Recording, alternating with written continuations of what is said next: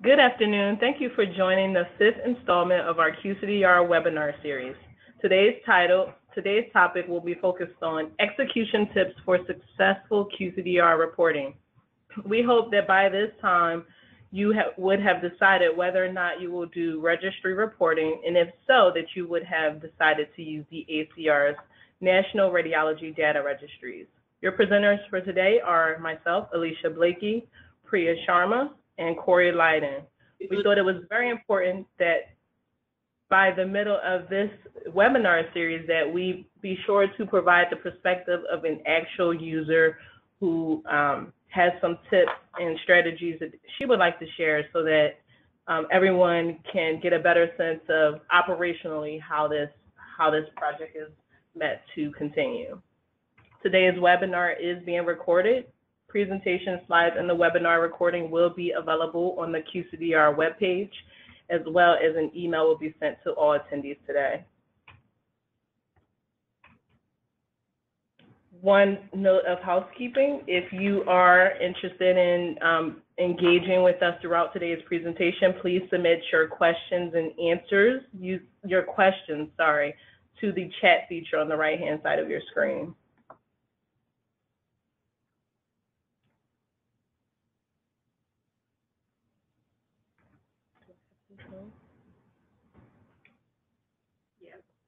So what we will cover today is an overview of the QCDR process, timeline, and key dates.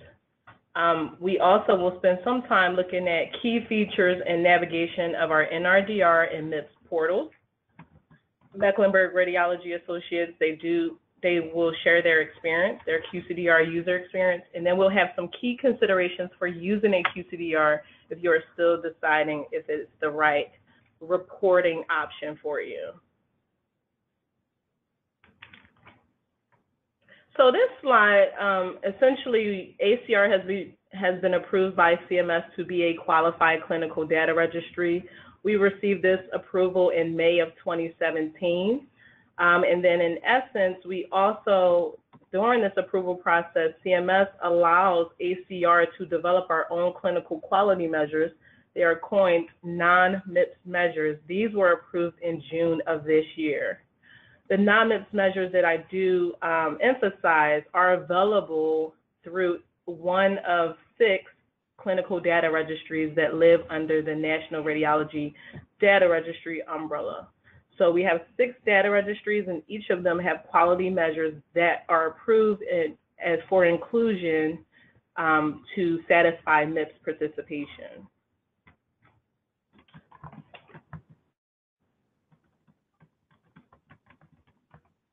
So just a quick reminder of some housekeeping of what a qualified clinical data registry is. As I mentioned, we've been approved by CMS for 2017 reporting. Some key benefits of using the QCDR reporting option is that we will support both individual physicians and physician group practices in meeting the MIPS requirements. It is important to know that MIPS does replace the PQRS program, and under the MIPS, there are 4 performance categories: quality, improvement activities, cost, and advancing care information. The QCDR has the capability to help you meet 3 out of the 4 performance categories. I would say that quality and improvement activities, if you are a radiology group and are considered non-patient facing, quality and improvement activities will be the primary focus for you for 2017. We'll manage submission of your MIPS and non-MIPS measures data to CMS.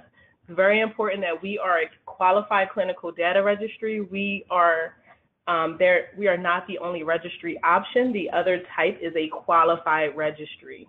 The primary difference is the types of measures that you would report. If you are using a QCDR, you would report either MIPS or non-MIPS measures, or a combination of both if you have the capability. If you are in a qualified registry, they would only report your MIPS quality measures, and of course, they would help you meet all of the other performance categories. We'll provide direct assistance with compiling the needed data for quality improvement. We are a quality improvement registry, so we do give you real-time feedback after you submit data to our system. We provide this feedback at least quarterly. And then lastly, we allow physicians, your administrators, to review and select measures and improvement activities to report prior to the CMS submission deadline. We'll be going through deadlines in subsequent slides.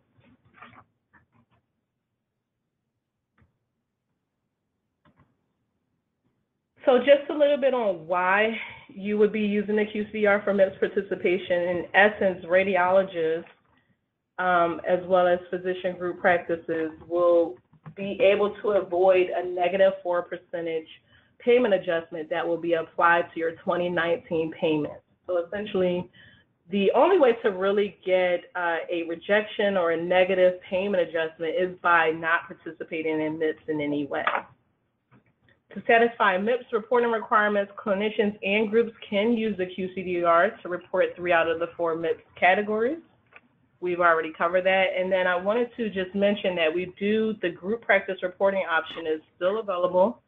And if you want to register to report as a group, you would do so using our NRDR portal.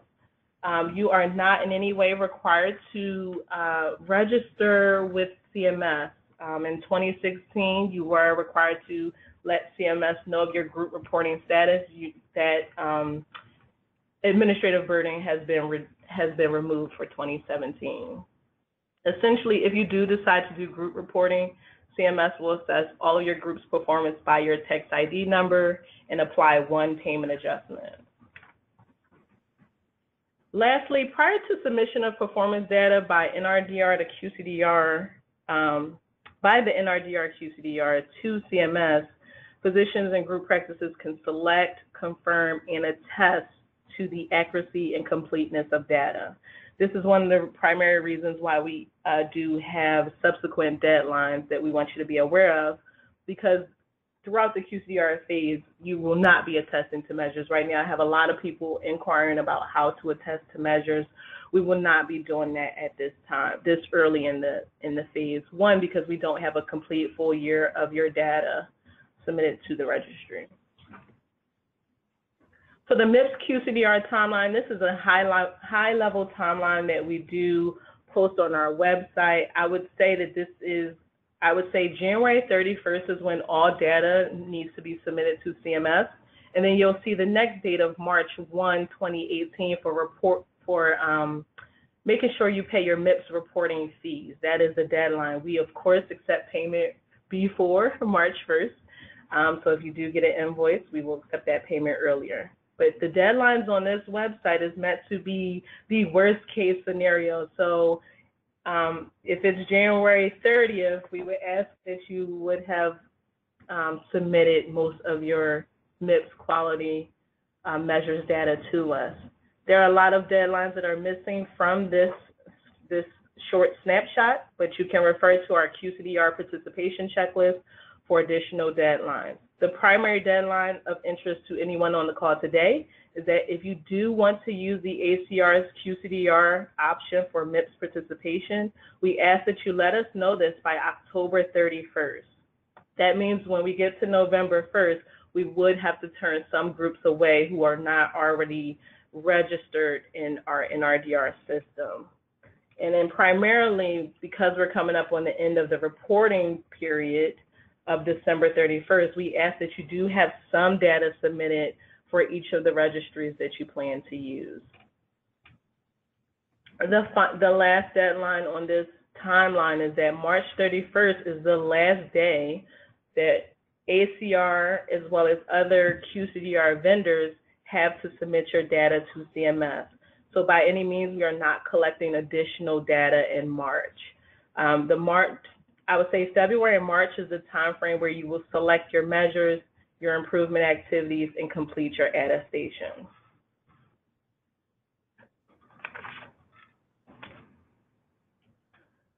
So on this slide is just a quick snapshot of what resources and tools that we have available to help educate you about the Qualified Clinical Data Registry and MIPS reporting. On this website, you will find all educational material related to the quality measures, the improvement activities, how to get started, as well as the QCDR participation checklist. Please reference this website to answer some of your basic questions, especially if you're new to the QCDR process. So I think graphically it's important to outline what is it that you need to do to participate in the QCDR to maximize your participation. I've outlined it into a 5-step process. Of course, there are several things that can happen in between these steps, but these are the high levels. So step 1, I get a lot of calls and say, okay, I heard about this QCDR thing. What do I do now? Well, we need to know, step 1 is looking at our available measures that are included in our registry, and then decide based on those quality measures, which of our 6 clinical data registries are you interested in participating in. We want you to select a registries that are appropriate to the services that your radiologist provides. So if you want to sign up for the National Mammography Data Registry, that would be good if you have people who do mammography, but if you do not, you are not in any way required to submit data to that registry. Step 2, after you select your registry, you know which measures you want to report. We ask that you tell us who your physicians are. Step 3, because this is a CMS quality program, all of your information will be assessed using your doctor's MPI and your tax ID information. We ask that you do include this information in our NRDR, and we will also ask you to update it, especially if you are participating in QCDR for multiple years. This is also the location where you would indicate whether or not you are interested in doing the group reporting option. It's important that you select this if this is what you plan to do. Step 4, after we've gotten the administrative tasks out of the way, you would actually start submitting your measured data for the performance year. We have 2 types of measures, MIPS and non-MIPS measures.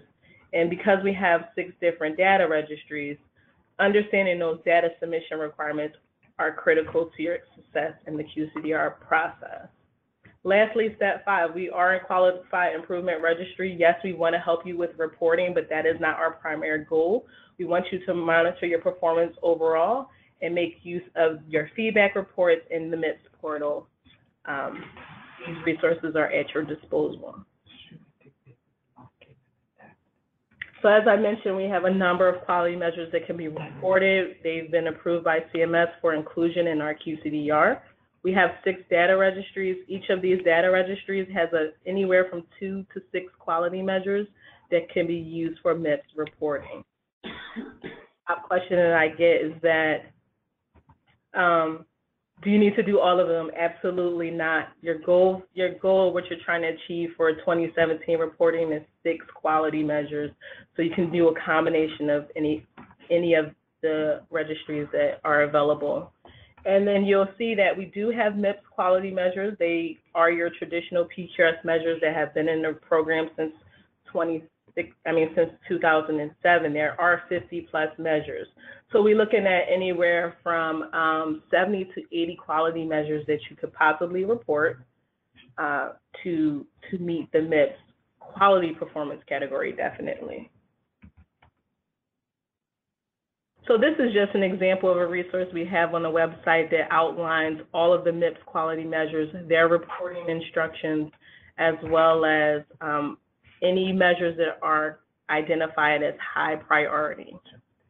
CMS does, for the quality performance category, they do provide emphasis that you must report an outcomes measure. And if an outcomes measure is not available, you can report a high priority measure. So if you do not have an outcome measure, just try to report a high priority. They're indicated on our measures list with the apostrophe. And then here's an example, because some sites or groups may not be aware that we have the non-MIPS measures list. We tell you what those measures are, as well as their high priority status, and as well as which data registry they belong to. So if you are interested in CT colonography, we would ask that you register for the CT colonography registry.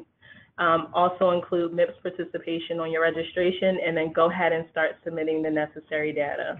As you will see, these measures are not CPT driven heavily like the MIPS measures. They are based on important data elements like exam dates for the time that a final report was signed, for a turnaround time measure. So keep that in mind.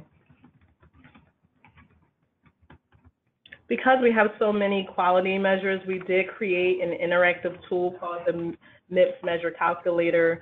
We did a demo on a prior webinar, so we won't do that again. But I also wanted to emphasize this tool is more than just a calculator. It does outline all of the requirements for MIPS participation, as well as some information on APMs.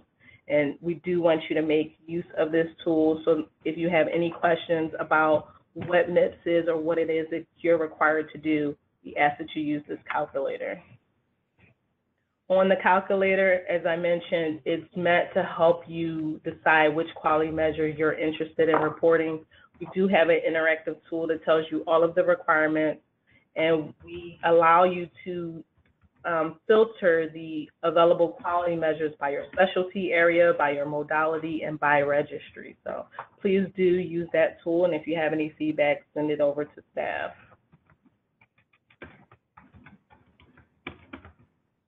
Next is our QCDR participation checklist. For anyone that is new to using the QCDR, it could be a little hard and overwhelming to look through all of those documents and web links on our website. So we do have a QCDR participation checklist. It's actually a two-page document. If you could download that, it'll have everything that you need to do, from registration to participation agreement, as well as data submission and attestation, and some key deadlines and timelines. So I do ask that you make use of the QCDR participation checklist. It'll answer most of your questions. If you have quality meetings, if you need to talk with your radiologist in any way about this process, I would say that this is a handy document to carry to a meeting.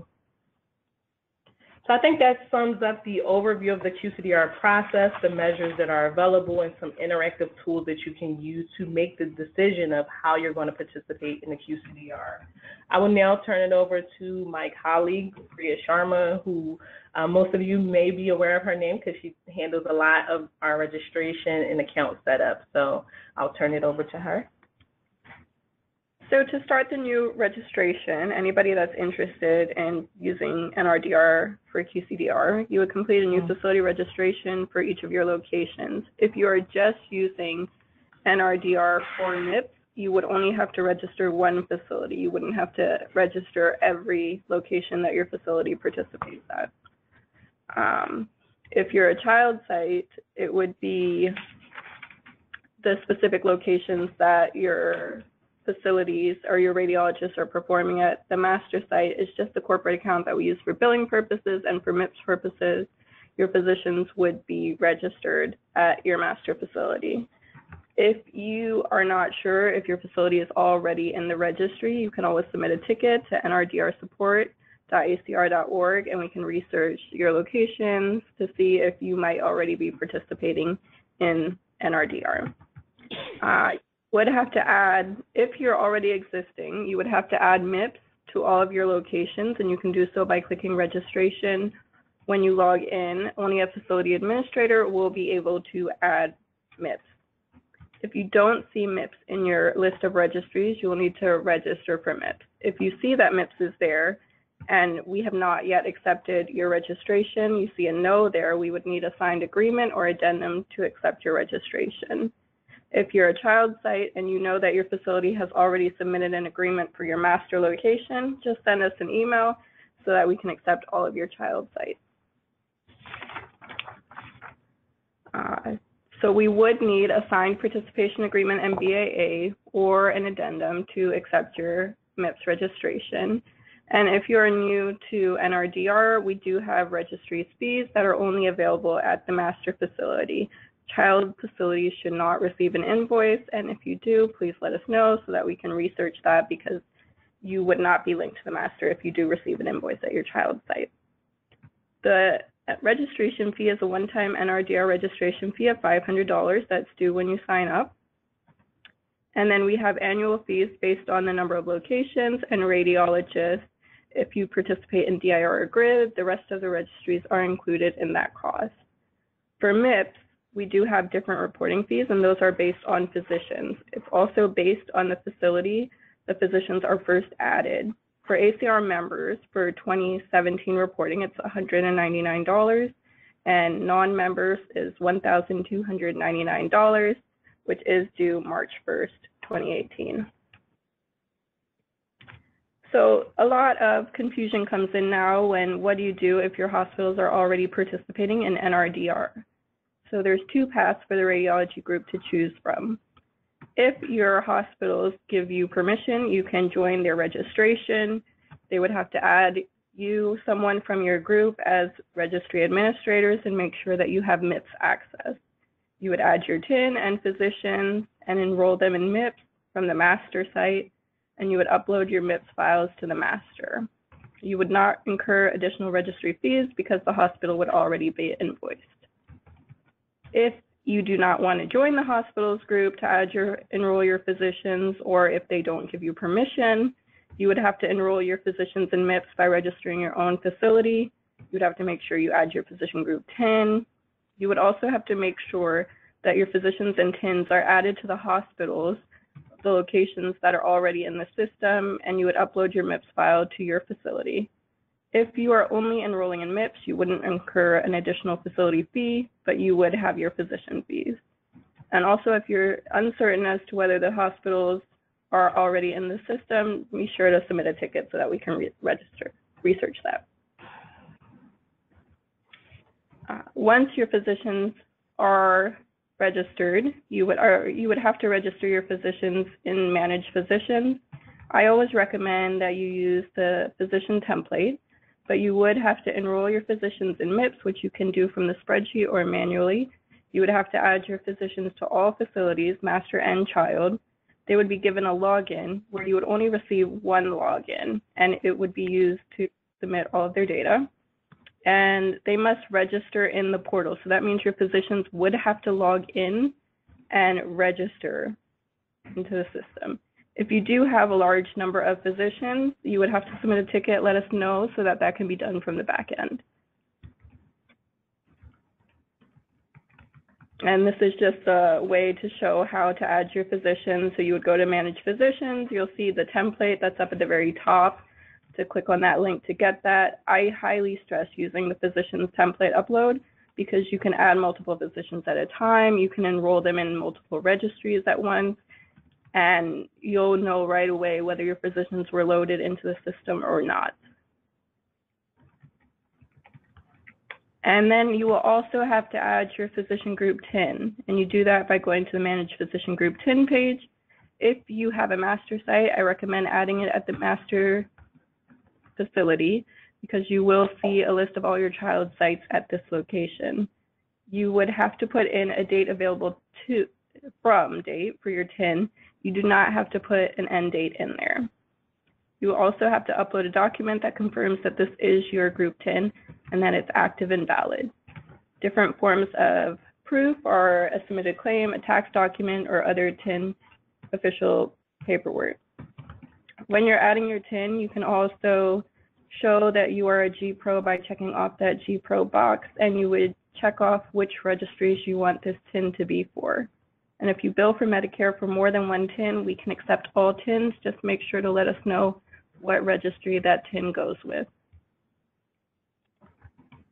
And here's just a shot of the physician group TIN page where it shows where you would add your TIN, check off the G-Pro.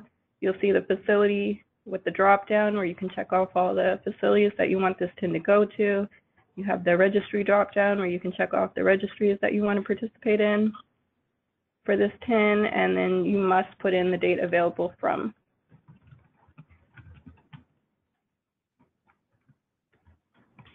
Thanks, Priya. So as we mentioned when we we talked about it's very important to make sure that your registration is complete and that you have indicated to ACR that you do want to participate for MIPS purposes.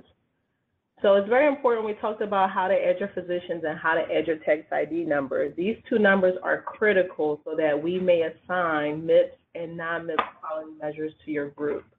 If we do not have both a TIN and an MPI, we will be unable to attribute any measure data to your physician. You have the ability to view all available measures for your group in the MIPS participation portal. This is a common question of how do I get to the actual MIPS portal? You would log into NRDR on the left-hand side of your screen. Log in with your credentials, facility administrator, physician user, whichever your user role type is. You want to select on your left-hand side, you want to select MIPS measure participation. From there, you will be required to select data collection and reports, and you'll see some key dates and deadlines as a gentle reminder. After you click on data collection and reports, you will be taken to the MIPS participation portal. On that portal, you will see a number of tabs. Primarily, the tab that I'm showing on this screen is to upload your data. That means we would need you to upload all MIPS data files using approved templates that are displayed here on your screen. The MIPS portal that's how you access the portal, and that's some of the features. So how to submit your data. QCDR participants can submit data for both MIPS and non-MIPS measures. We will also, in the portal, collect attestation for your improvement activities and any advance and care information measure data if that is required for your group to participate in that category. ACR, we collect quality data in a number of following ways. It could be a manual web-based entry, flat file or Excel file upload. We do have web services API. We have an automated automation system for the dose index registry. It does make use of Triad software, which would feed data to us on an annual basis, on a daily basis, sorry. And then the fifth option is newer. It's for our interventional radiology registry only. We have the capability to use HL7 messaging, transmission, and use of structured report templates that have been designed by ACR and the Society for Interventional Radiologists. It is important to note that if you are submitting data for MIPS or non-MIPS quality measures, that there are different data submission options available to you. So, especially if you participate in more than one registry, it will collect data differently. We do have on our QCDR webpage under the toolkit, we do have an NRDR data submission table so that you can reference that after this webinar. This is an example of what the data submission table looks like. You will have by registry all of the different data submission mechanisms, as well as required documents, Excel templates, and data dictionary so that you can know how to populate your files correctly.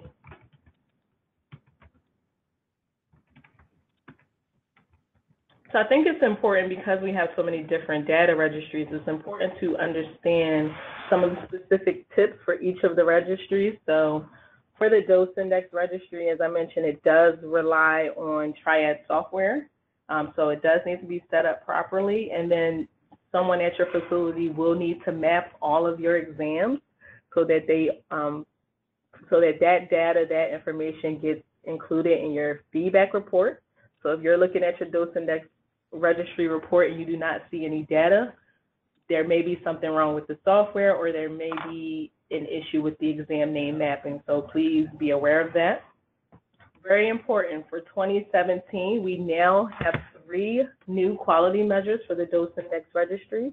In prior years, for 2016, we had 6 quality measures. So they were ACRADs 9 through 14. Those quality measures are no longer reportable. You must report ACRAD 31, 32, and 33. Those measures are available for you if you're in the dose index registry.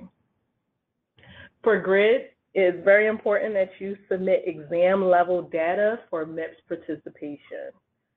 And I say that because if your hospital has been participating in the GRID registry and primarily not for MIPS purposes, they may have been submitting facility level data, and that unfortunately we're unable to assign or calculate the quality measures with facility level data. So please be sure that you provide exam level data. And there are a few changes for the measures. There are some new measures for the GRID registry. There's still 6 quality measures that are available, ACRAD 15 through 19, and we now have ACRAD 25 that calculates turnaround time for mammography. So please be aware of the non-MIPS measures list for 2017. There are some changes. For the LCSR and NMD registry, we do require 2 years worth of data. You will need to give us information on the screening exam as well as 12-month follow-up. So if you do not have the 12-month follow-up data, you will be unable to use the non-MIPS quality measures for MIPS participation. So keep that in mind. The interventional radiology is our newest registry. It has MIPS and non-MIPS measures that can be reported through that registry option. And we would do that via either data file upload or HL7 messaging and structure report template. CTC, the last of our 6 clinical data registries. This is the only registry right now that requires manual data entry, so you are unable to upload exam information for this particular registry. And if you do participate, you would get credit for ACRAD 1 and ACRAD 2. QCDR reporters should be sure, just as a gentle reminder, that all TIN and NPI information are updated on all accounts, just to reinforce what Priya mentioned earlier. So we discussed the MIPS portal. QCDR participants can access the MIPS portal at any time. I would emphasize that portal registration is required for your physicians, and this will impact their data upload process. So if you can make sure your physicians have completed that registration for the portal, it'll help you later when you're trying to upload your MIPS data files. Some of the key features of the portal is that it provides a location for your MIPS measures. You can review all quality measures and performance scores for MIPS and non-MIPS measures in this field. And then you are allowed in the portal to select measures and complete attestation prior to CMS submission. We do, in this portal, we provide physician and group level performance data for all physicians across multiple locations and TINs. So if you have done your work during the registration process of adding your TIN and your NPI to multiple sites, all measures will appear in your portal. That's MIPS measures and non-MIPS measures. Even if you don't intend to report all of the measures, they will appear. This is an example of the MIPS participation portal. On the home screen, you'll see information about the requirements as well as the measures that are reportable. And this is an example, I get this question all the time. Show me my performance. Unfortunately, we're unable to show you performance if you do not have the quality data. This is an example of the types of information that will be displayed for you if you do upload files or you do meet the data submission requirements for any one of the 6 registries. Information on the patient's population, your performance rate, as well as your reporting rate. So it's important, these percents are very key. To make sure that you select measures for CMS submission, you want to select the ones with the highest performance.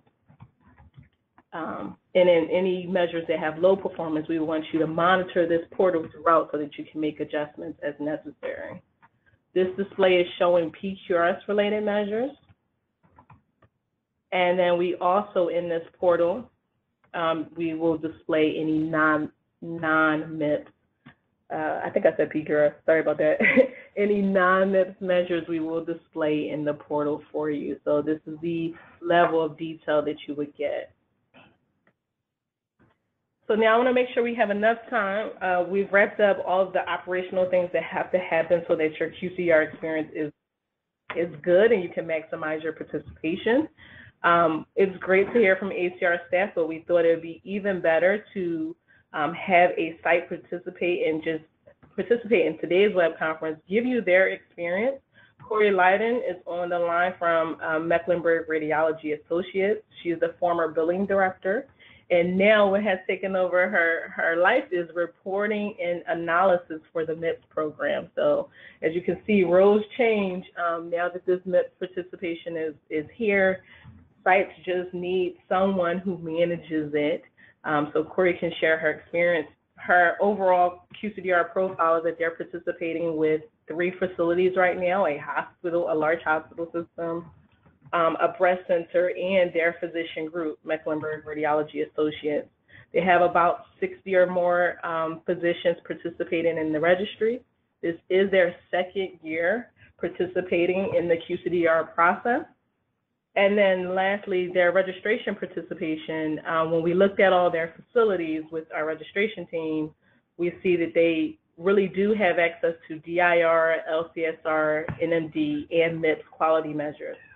For their 2016 CMS submission, I'll let Corey share her experience because she took on this role from who's now Joe Barbie, their executive director. So it was kind of like, okay, what is this thing and how do I operate it? So she'll share her experience. For 2016 reporting, they only focus on MIPS quality measures, but the way that they're set up, they could essentially have their physicians report their non-MIPS measures because they're participating in multiple registries. So Corey, I'll turn it over to you. Thank you, Alicia. So yes, Alicia is correct that last year, 2016, we started using the QCDR. It was a lot of work to get it set up. I won't lie about that. But once it's set up, it rolls over from year to year. So it's easy.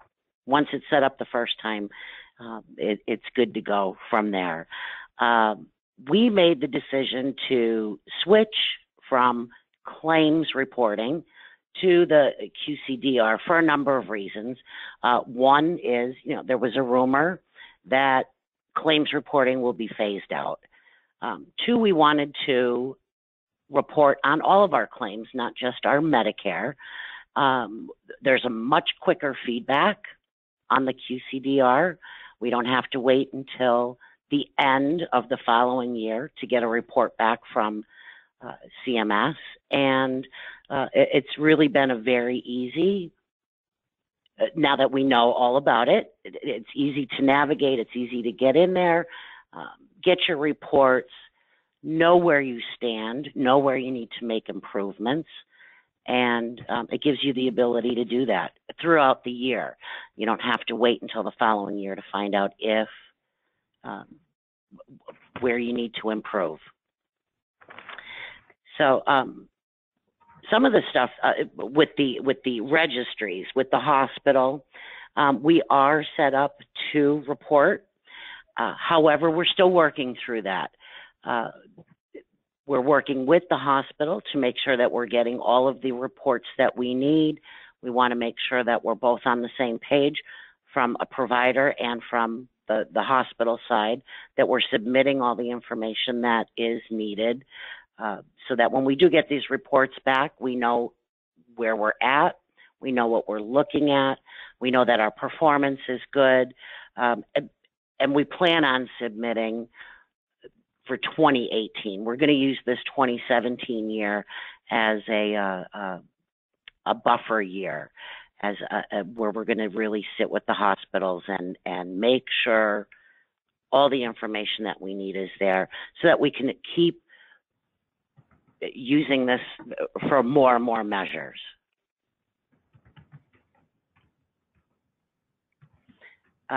Submitting the MIPS has been quite easy. The upload on the portal, very easy. We use it at monthly since it started in May, once the portal was approved.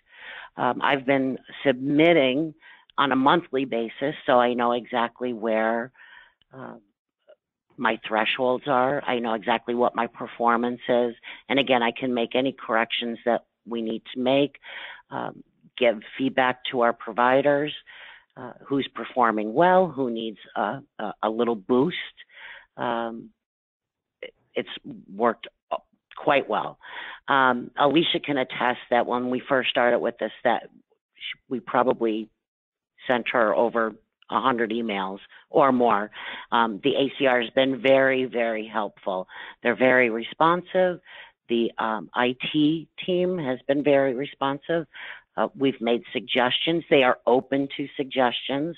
If you would like to perhaps see something in a different way, they're very open to hear all of your feedback, which is really nice. So that's helped tremendously. We appreciate you sharing that experience, Corey.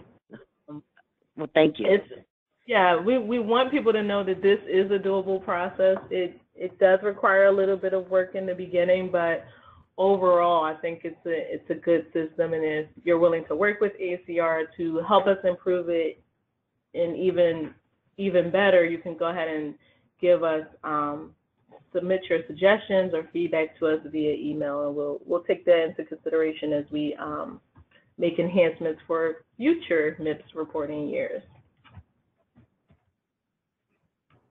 And if you do have questions for Corey, we'll have some time for a question and answer session, but go ahead and submit them via chat, and we'll be sure to get those over to her for a response. As Corey mentioned, and we've mentioned throughout this webinar series, is that it's very important that you do take a look at your feedback reports. Essentially, we provide registry comparisons. We give it to physicians.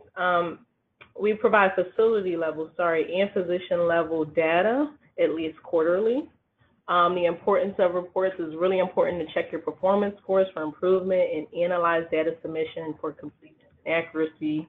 It's very important that if your feedback report has missing information or you are confused about benchmark data or anything, we do have a great statistician team here that could help you through interpreting those feedback reports. And we've also already spotlighted a webinar on feedback reports.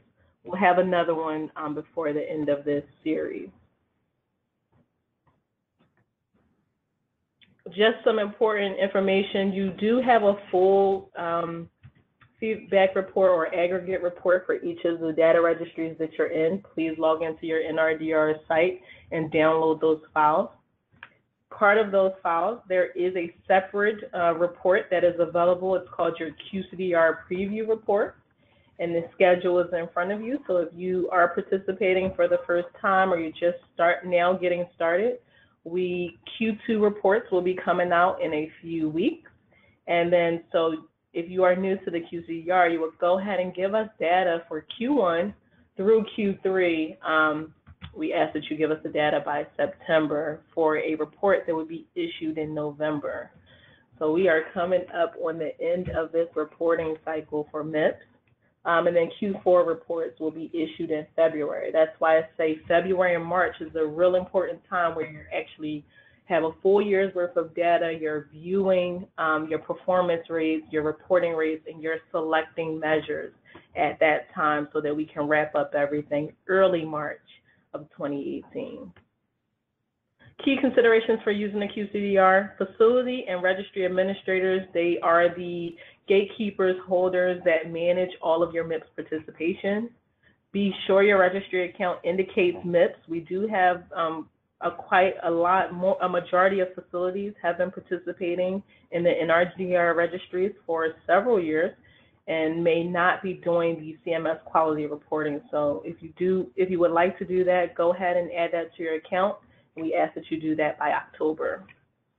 We also think, please, and emphasize that we want you to review both of our measures lists, our MIPS measures and our non-MIPS measures, so that you are aware of the measures that are available to you, the data submission requirements, especially because they vary by registry. We want you to submit your data frequently to enhance any of your feedback reports, as well as data that will be in the MIPS portal. So the MIPS portal is kind of the central place where you review your performance rates for MIPS and non-MIPS measures, so please do navigate that site. And if you don't see information, it may be something wrong with how the data was submitted to us, or maybe you hadn't started that process. I would say do not wait to submit your data at the end of the year. It'll be very hard to make any changes. Websites and resources. This is the 5th of our QCDR webinar series, so we have a website dedicated to all of the past recordings and slides, as well as registering for upcoming announcements.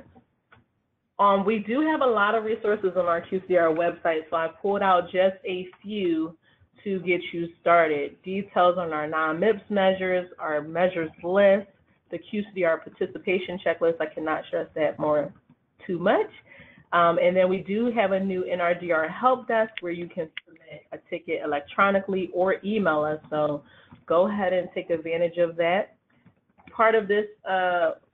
Most of this talk has been dedicated to the MIPS quality measures and non-MIPS measures, but we do want you to be looking at the list of improvement activities we have on our website. Be thinking of which activities you want to attest to by the end of the year. You can pick anywhere from 1 to 4 activities, so keep that in mind.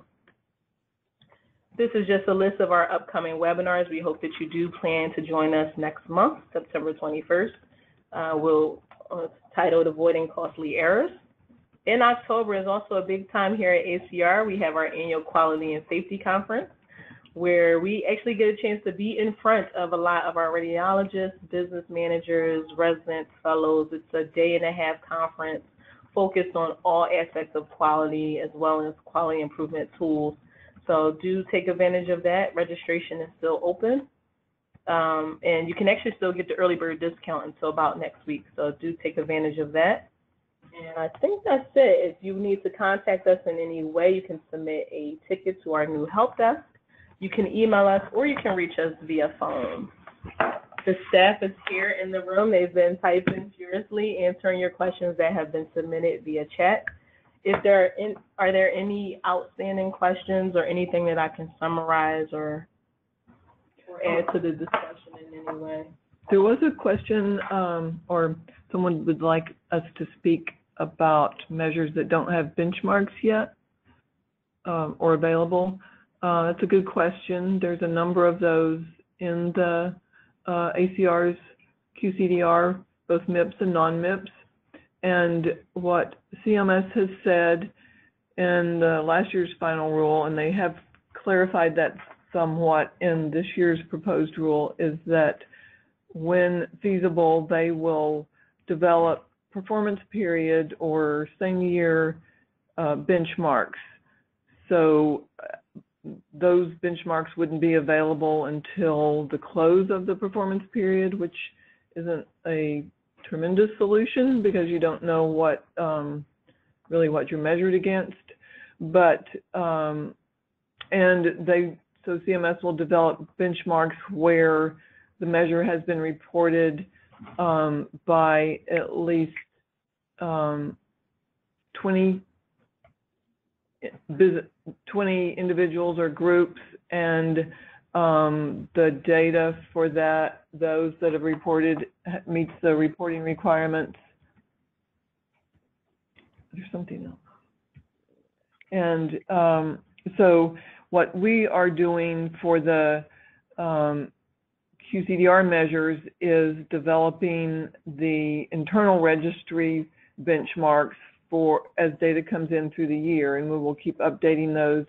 So by the end of the year, you would have some sense of what the benchmark would be for those measures without them. You can choose to report those measures, and potentially they may be, CMS may score them, so you could get more than the baseline 3 points, but it depends on how many people report it.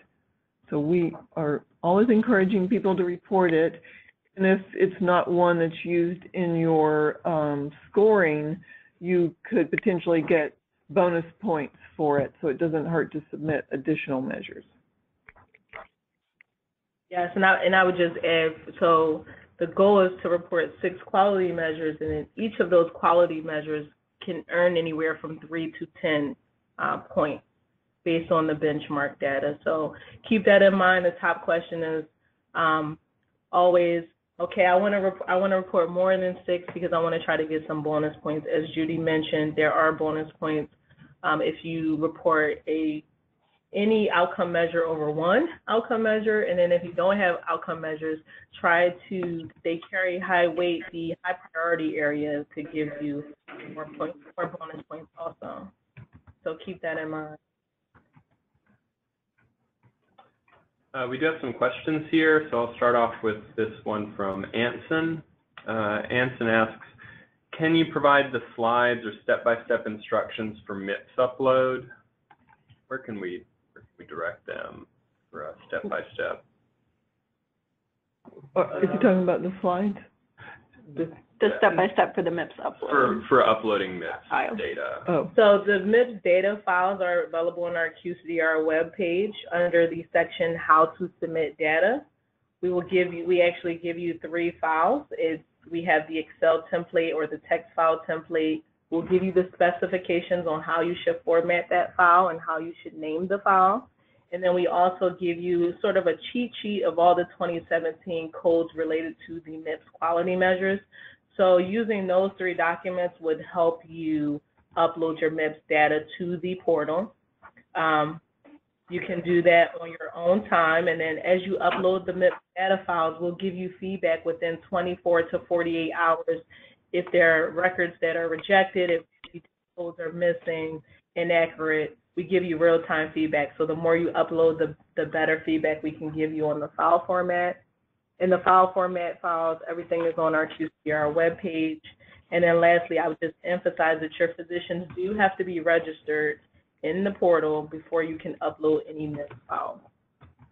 I've got a couple questions here from Carrie. Carrie is asking, how often is the MIPS performance tab updated? And if I've been submitting data all year long to the DIR, shouldn't those measures show up on my MIPS performance report tab?